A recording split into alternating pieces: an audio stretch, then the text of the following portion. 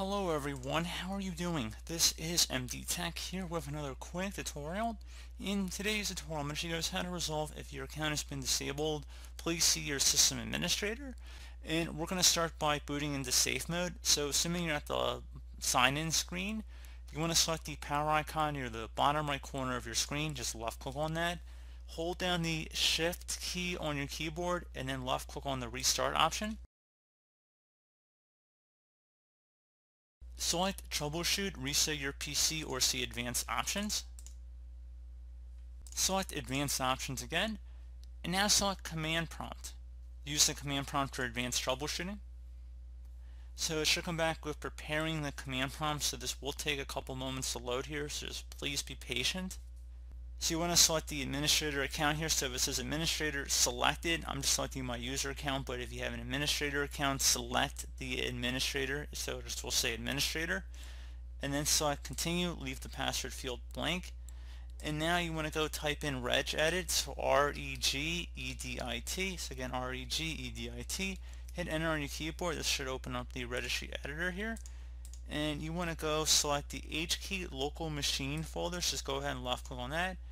And then select the File tab. Select Load Hive. Select this PC on the left side. So you want to go select whatever your local disk is here. So go double click on that. Locate the Windows folder, double click on that. Locate System32. Double click on that. And now there should be a config folder in here. So go ahead and locate the config folder. Double click. And now there should be a SAM file in here. So go ahead and just double click on that. It's going to ask for a name for this key. You can type in any name you want. I'm just going to type in test for this tutorial, but you can type in something separately or differently if you want. And then you want to go ahead and left click on OK. Now you want to go ahead and navigate to HK local machine, so expand that. So I'm going to just double click on that. You see now there's a new folder called test. We're going to expand that. Should be a SAM folder under here. Expand that as well. Should be a domains folder. Expand that. Accounts or account. Expand that one. Users, expand that.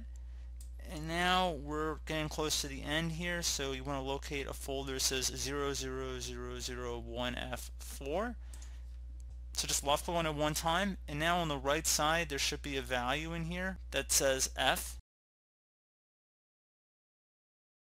And now you want to locate the line that has a 038 in it, so right down here. And now you just want to change this 11 to a 10, so just delete the 11, type in 10.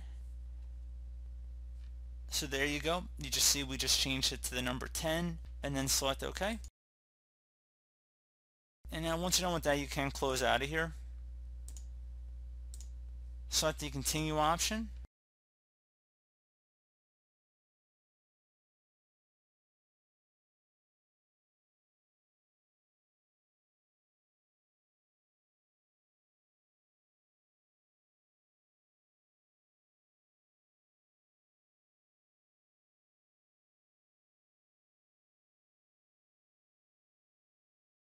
And now we should be able to sign in here. It should automatically begin booting us in.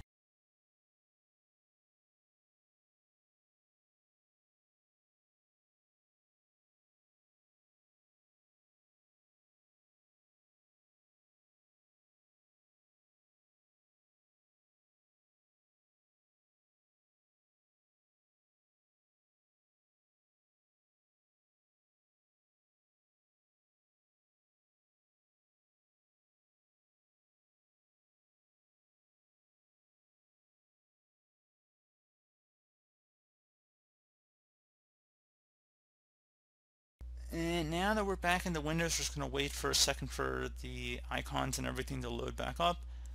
And then once we see that Windows has started up, we're going to go open up the Start menu, type in Computer Management. Best match to go back with Computer Management, so go ahead and left click on that.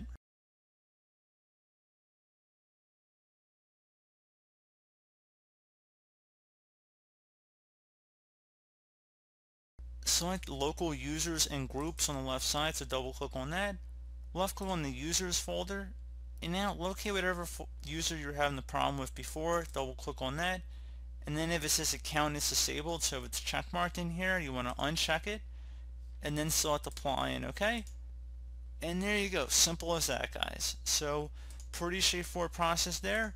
If you want to go ahead and disable that administrator account that we enabled, you can just double click on administrator here and you can select account is disabled if you choose to do so. So that was just a supplemental step in there as well. So pretty straightforward process here, guys. Do hope I was able to help you out, and I do look forward to catching you all in the next tutorial. Goodbye.